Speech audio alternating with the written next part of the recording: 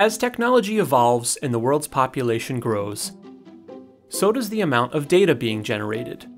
Collecting, sorting, and analyzing all of this data can be pretty time-consuming.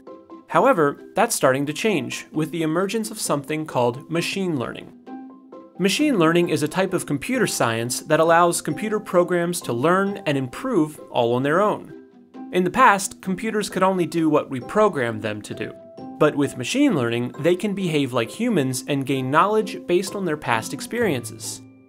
This process can get pretty complicated, but here's how it works on a basic level. Let's say we want a program that can tell the difference between apples and bananas. First, we'll give it some labeled pictures of each. The program will then look for patterns in the fruits and start to remember them. It can then use these memories to look at unlabeled pictures of apples and bananas and determine which is which, all on its own. Believe it or not, you probably encounter machine learning on a daily basis. Social media sites use it to create your feed based on your preferences, and search engines use it to improve the accuracy of their search results. It's also being used on a larger scale. The medical industry is applying machine learning to things like predicting lifespans, organizing patient data, and even diagnosing certain diseases.